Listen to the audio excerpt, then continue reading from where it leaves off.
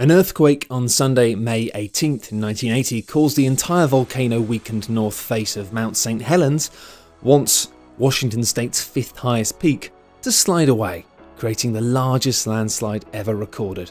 The after image shows the sheer scale of the collapse caused by the eruption of the volcano and the subsequent earthquake. This mega engineering project saw Boston's main arterial roadway, the I-93, moved from an elevated expressway underground into a series of tunnels. The aim of beautifying this section of downtown Boston, the green space in the after image, is Rose Fitzgerald Kennedy Greenway, a roughly 1.5 mile long series of parks and public spaces which were the final part of the Big Dig after Interstate 93 was put underground. California is in the midst of one of the worst droughts in its history, and the state has been forced to draw from reservoir lakes at an unsustainable rate to supply households and farmers with water.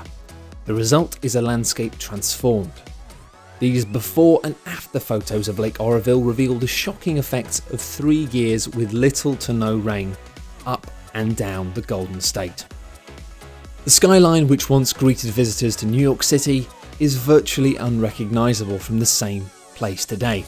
All that remains from the image taken in 1876 is the iconic Brooklyn Bridge, which was still unfinished at the time of the image.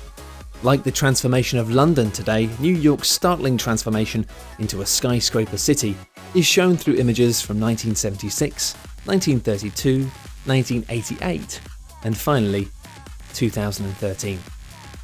Harrowing images of the effect of the 2011 earthquake and tsunami abound, but in this simple image, it is easy to see the impact that the magnitude 9 undersea earthquake had right across Japan.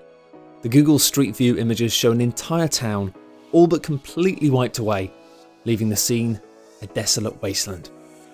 In the 1980s, Dubai's government made a decision to become an attractive tourist destination, pouring the Emirates' resources into achieving that goal.